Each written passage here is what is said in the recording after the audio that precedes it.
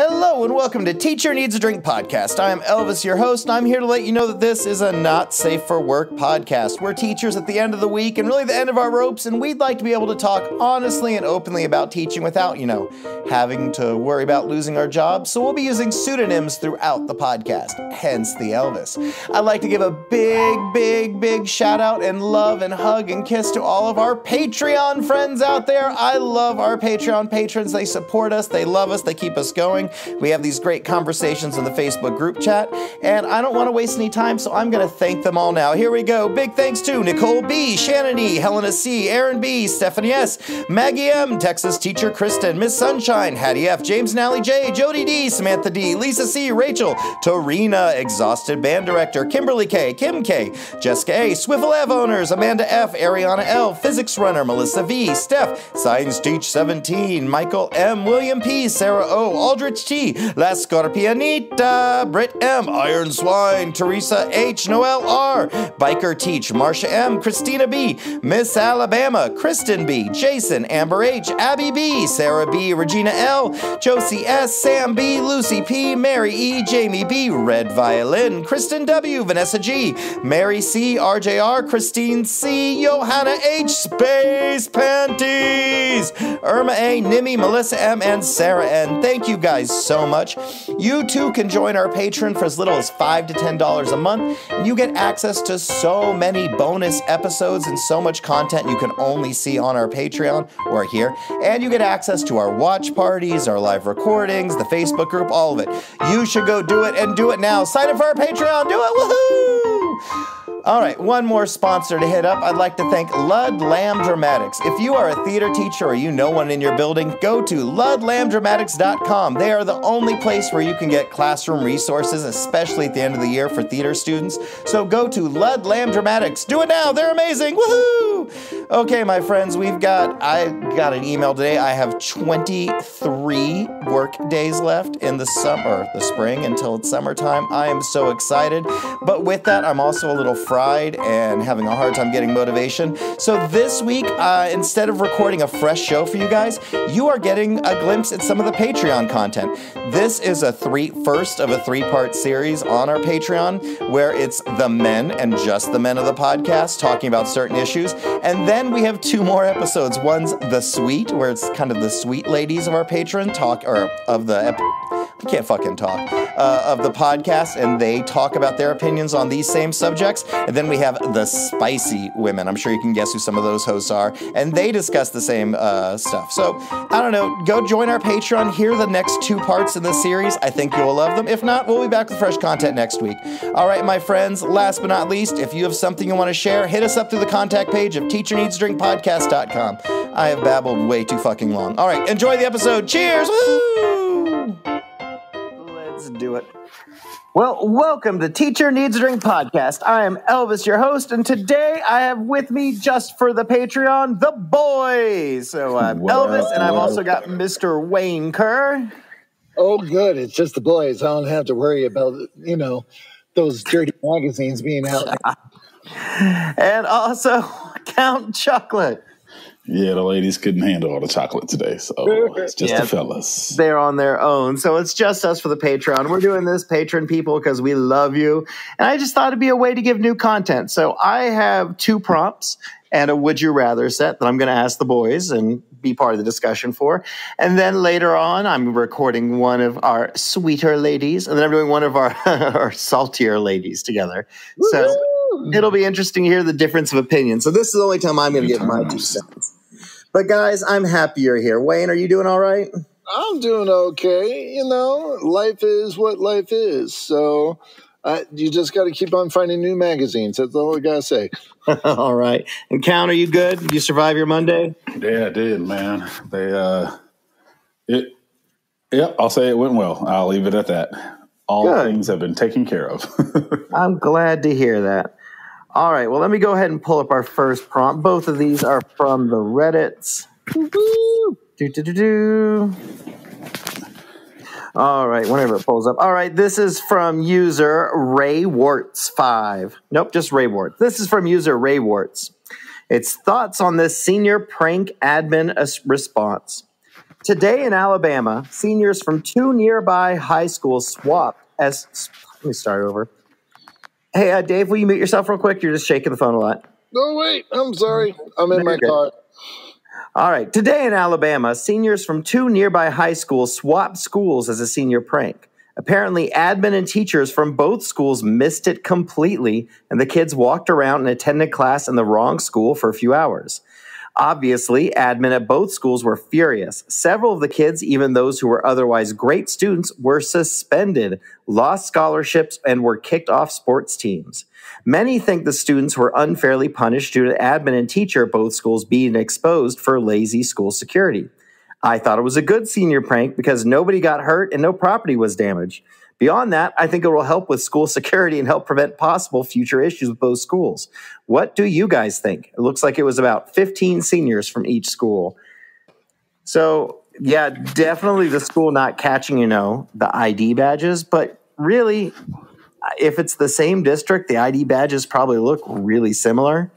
And they could just walk in and someone sees someone's student age with an ID badge. They're probably not going to fine tune to make it sure it's, whatever school it is. But Wayne, what do you guys think?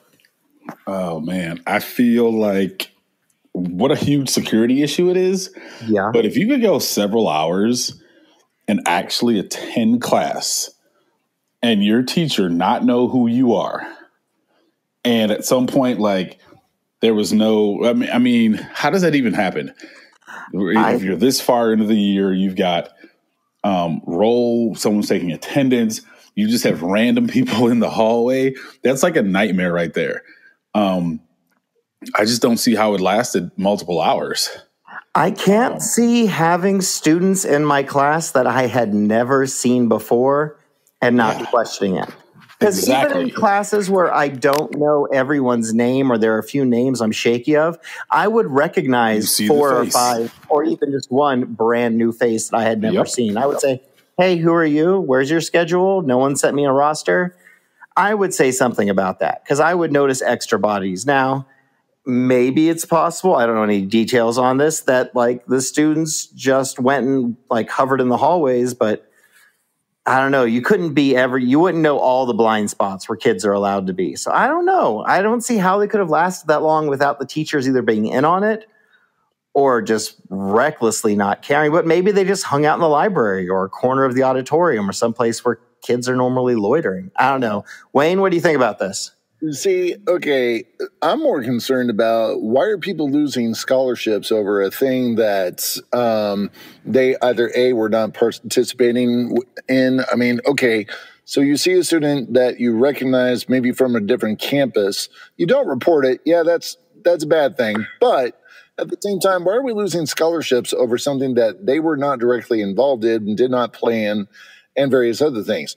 I understand going after the 2 students that were responsible for doing the swap, but otherwise, I mean, I think it said later in the article that this was a pretty harmless prank in regards to, or I should say in relation to other senior pranks that we have heard of or seen.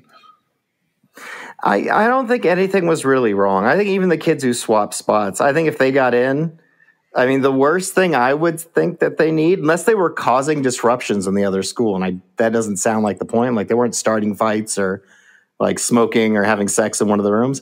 I think maybe they just get, an absence for a day, an unexcused absence, and that's it. And the schools need to, check their shit. But yeah, I can't see how teachers weren't in on it if they let bodies be in their room that they didn't recognize.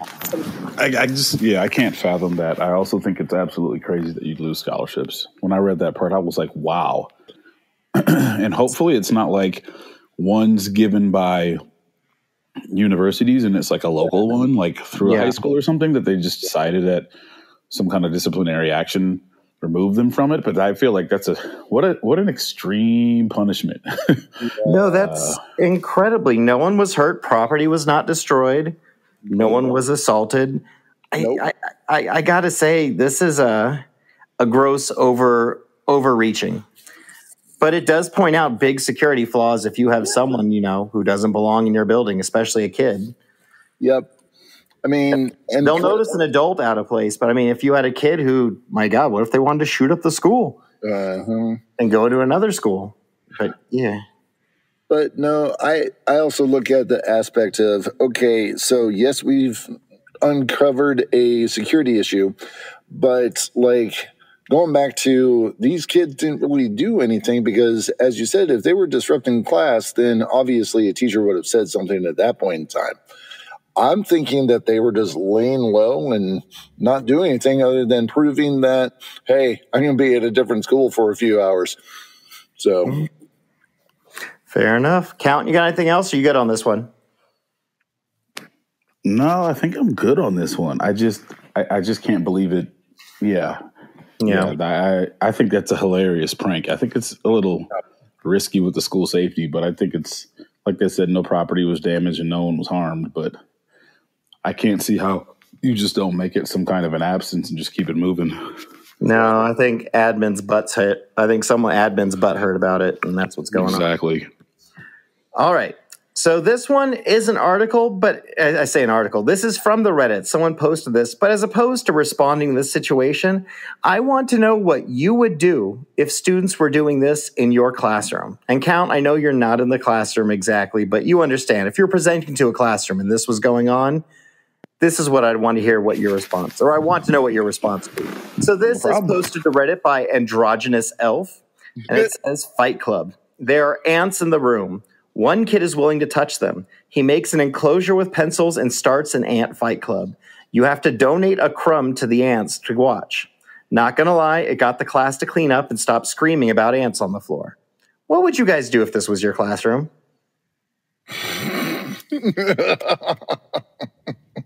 If it got to the point where some kids started an ant fight club with the ants on the floor. Look, the problem is that the first rule of Fight Club is that you don't talk about Fight Club. You already broke the first rule of Ant Fight Club. Exactly. Like us having this conversation has broken the first two rules. Dude, I think so. If it's cleaning or if it's getting the kids to clean up, then that's at least a positive. But maybe not make it during an actual class time. Maybe just make it during a homeroom or something else at that point in time so that it's not distracting from the actual class educational time. But I mean, I just find it hilarious that we're talking about Fight Club even though the first two rules have been broken. Exactly. Count, what about you? Listen, I love a good Fight Club as much as anyone. I just don't know how you actually win in Fight Club with ants. One of them's gonna lose legs or something, and you really need different kinds of ants. Being a kid who at one point put ants in a jar and shook it up to see what would happen. Yeah. As a child, not recently. I think that's one of the weirdest things we've heard in a while. Yeah.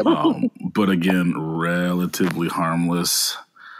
I'm all for good laughs in high school. I feel like we need a little bit more of those, especially with all the drama that's going on. But man, that's creative. I don't even know how you identify your real ant, but if I got to a point where we just had ants all over the floor, you got to laugh. You got to just roll with it, especially if the kids are screaming about it. Exactly. Yeah. Now, if some kid gets bored, makes an ant fight club. If he starts making a big deal, I'd say, hey, cut it with the Fight Club. Other than that, roll with it, man. Just roll with it. All right. I think we've covered that. Yep.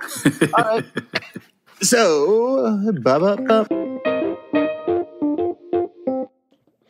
Hey, folks, I'm just cutting in real quick to let you know that we have a Patreon. If you like this episode and you want to hear more of it, well, you can hear part 2 and 3 where you hear the sweet host discuss this and the spicy host. There's also another 90 some odd different episodes of exclusive content you can get for as little as $5 to $10 a month. So go join our Teacher Needs a Drink podcast Patreon. You'll be glad you did. All right, back to this. Thank you. You guys get the first of the Would You Rathers, because I'll just randomly draw, and then everyone else gets stuck with them for the rest of the time. All right. Oh, God. All right. Well, this made me laugh. So, patrons, thank you guys so much for supporting us. Normally, this is where we do our big patron push and like, go, go, go. But you guys have already signed up. You're already winners. So, all the boys, Teacher Needs a Drink, we salute you. What did I say? All the men. Yeah. Yeah. Yeah. All right. Here we go. Gentlemen, would you rather introduce your most recent ex to every significant other you date, or give your grandmother a dildo for her birthday and write, "Grandpa will always be with you," smiley face emoji on the card? Oh, that's funny. And this one's actually easy for me. Yeah. That's So, who's going to go? I'll go. I'm definitely giving the dildo because I'm sorry, our family has lots and lots of pranks, and that's just going to be chalked up to another one. So yeah. Mm-hmm. Oh, What man. about you, I'm Ken? going with introducing my ex to all my significant others. Yeah? Yeah, my ex is not bad. Oh. Like, we're actually pretty amicable and we get along well. I actually know her husband, and I've known him for, my gosh, I've probably known him for almost 25 years. But yeah, I could introduce her to whoever and be like, yeah, this is her. And everyone would nod, be like, oh, that's her. And I don't think there would be too many hard feelings. I think everything would be pretty cool. It's just an easy choice for me right here. So Here's the thing is, exes are exes for a reason. It wasn't meant to be. They're not supposed to be the perfect person. They're not supposed to be like the greatest person in the world. Because if they were, you'd probably still want to be with them. Yeah. right. And so if they're an ex, I'm not ashamed of my most recent ex. I generally just don't want to introduce my exes to everybody, but it's always interesting, like, if you've been dating someone for a little while and they've heard a couple stories about the ex, and then they meet them like, oh, is that the one? You're like, yeah, she did that. Yeah. So, I don't know. I mean, my grandmothers are dead, but I don't think that's a fair loophole for this. And so I got to say, I'm going to go with the introduce your most recent ex, because really, like, I'm cool with my family. Like, my family has a much different level of things than most other people, but still giving a grandma a dildo and saying "Grandpa will always be with you" on the card, I think I'm just going to skip that, but it makes me smile. Definitely good laughs. Yeah. Yeah. All right, patrons, thank you for supporting Teacher Needs a Drink. Gentlemen, thank you for being here. I appreciate it so much on a random day night. I know you've got family and everything going on, so I appreciate you giving your time. And patrons, I appreciate you guys so much. Next week, we're going to have the Sweet Girls reactions to these same things. I'm going to recuse myself. And then in another week after that, we'll have the Salty Girls coming out. So thank you guys for supporting us. Deep breaths, deep drinks. Cheers! Woo! Cheers. Yay! It was my chocolate pleasure being here. All right, friends, thank you again for joining us for another very special episode of Teacher Needs a Drink podcast. This was an episode that's on the Patreon, and parts 2 and 3 are still available on the Patreon. We'll be back with regular episodes in the main feed next week, but like I said, if you want more, it's only $5 a month. Go join our Patreon. It's amazing. A big thank you to my host today, Mr. Turd Ferguson. Oh, wait, he's not Turd Ferguson. Mr. Wayne Kurr and Mr. Count Chocolate. I'm glad they were with me today. I love all you guys. Take care of yourselves. Deep breaths, deep drinks.